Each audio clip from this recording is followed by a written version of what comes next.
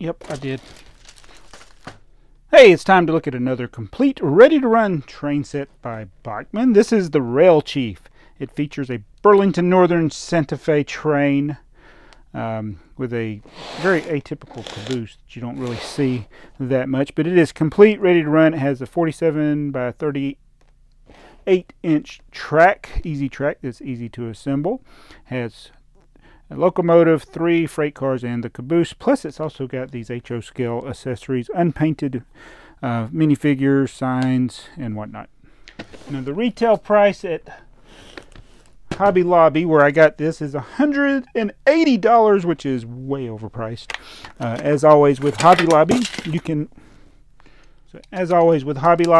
also get a regular price item at 40% off, which is usually the way I buy either train sets if it's something I really want. But even at 40% off, this thing was well over, what, $100? I guess it's over $100, but they have it on clearance, and they have plenty more of these. I went to 3 different Hobby Lobbies, and they had them at all 3. It was $64.79. Now, that is a very reasonable price for a complete working Bachmann train set. So I'm going to open it up. I don't really, personally, I'm not a big fan of the Bachmann accessories. And Bachmann is kind of on the, it's not the high-end trains, but it's not the low end either. I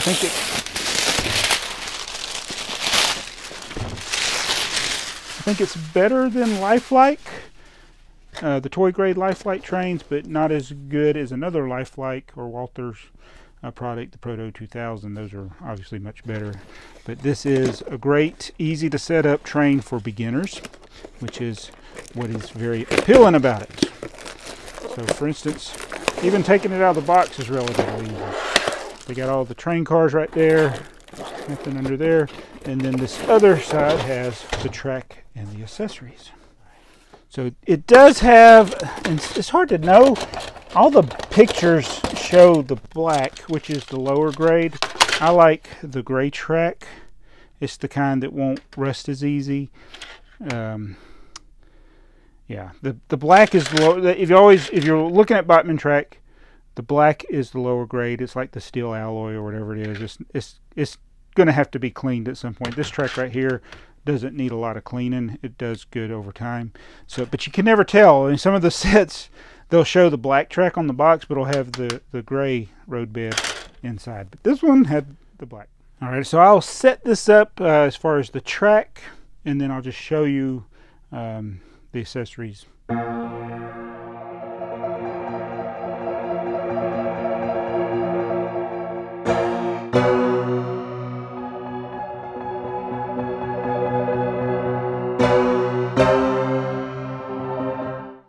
So again, Bachmann track is super simple to set up.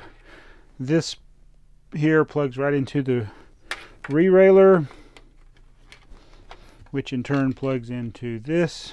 This one does not have an accessory. This is a smaller rated transformer than those that I've received in others. So it does not have an accessories output. It just has for the track.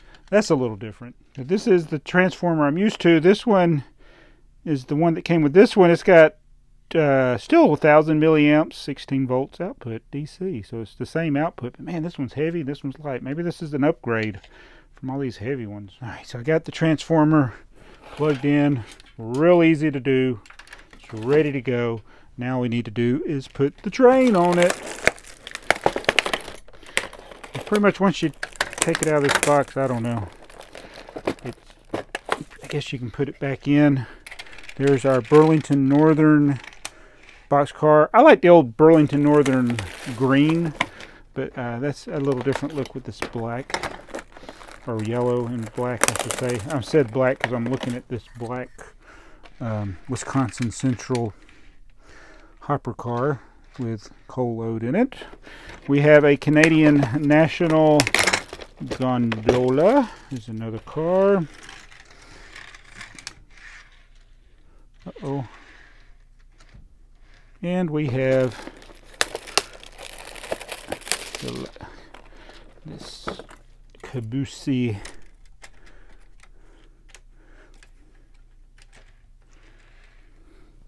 Now let's put the locomotive on there.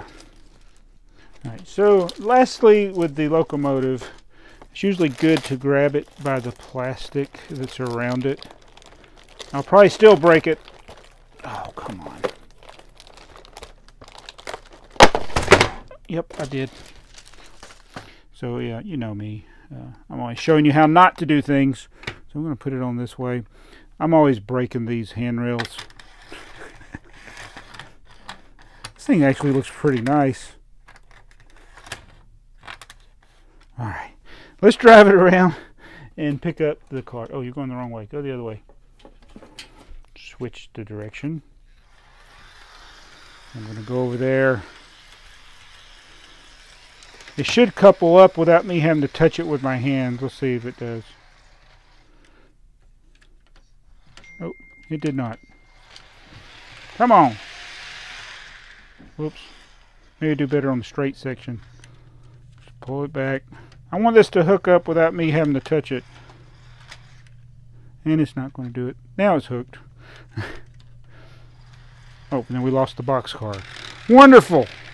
You're supposed to be showing everybody how easy this is.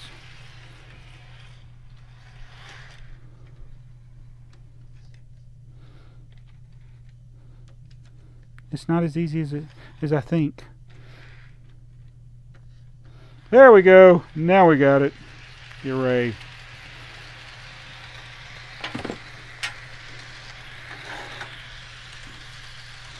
And it is set up. The only thing left to do now is hook up the accessories. I just think that locomotive looks pretty sharp. What do you think?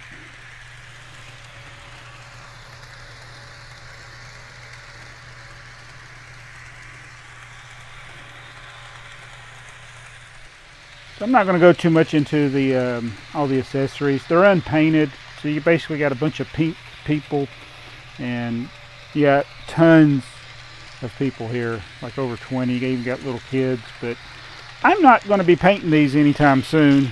And then you got the little, I don't know, communication lines. These are what you used to see back in the day on the side of the railroad tracks. Had their radio, not radio, or whatever they used to communicate. They're like telephone poles. And then you got these street signs that are yellow. Everything's yellow, so it's like the wrong color. Some would be yellow, but I don't think everything should be yellow. And then the bridge, Plasticville Bridge, which I think we built one of these in a previous video. I really don't want to build it. It does require cement. I'm not much of a kit builder. So this locomotive here, it's a EMD GP40. It's got the number 3001. That's the same number as a 2x4 Lego brick, by the way. Has the knuckle couplers there on the front, so that's pretty cool. And it's got the Bnsf paint scheme. It's more of a black, orange, and yellow there. Oh, and there's the Wisconsin Central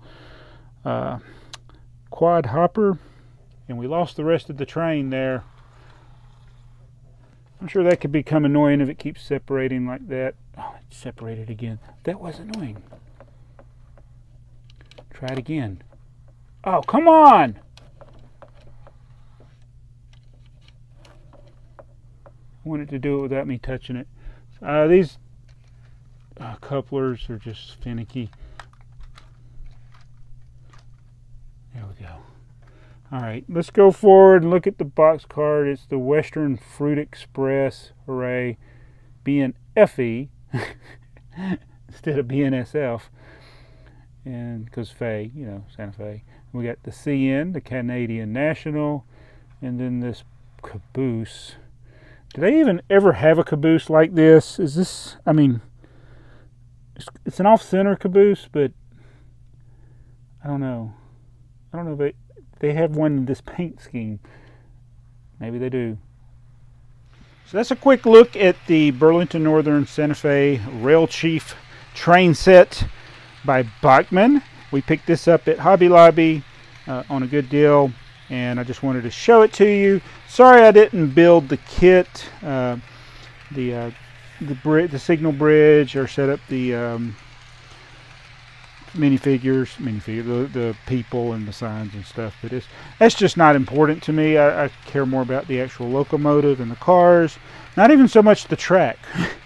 But I think this is a good deal at $65 at Hobby Lobby. So if you want to pick one up for yourself, for your kids, this is a little more durable than the N-scale versions. This is an N-scale set there. Kind of like the HZo. HZo scale is my favorite scale, but N-scale is great because it fits in small places. Hey look, I got everything running all at once. 3 trains. Uh-oh, we lost part of Captain Kirk's train. Uh-oh. Those couplers, that's Bachmann for you. Everything on here is Bachmann. The Star Trek train, the N-scale train, and of course the one we just opened up. Hate those couplers.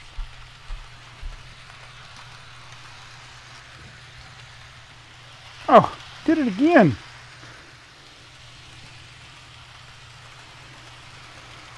See which one will uncouple first.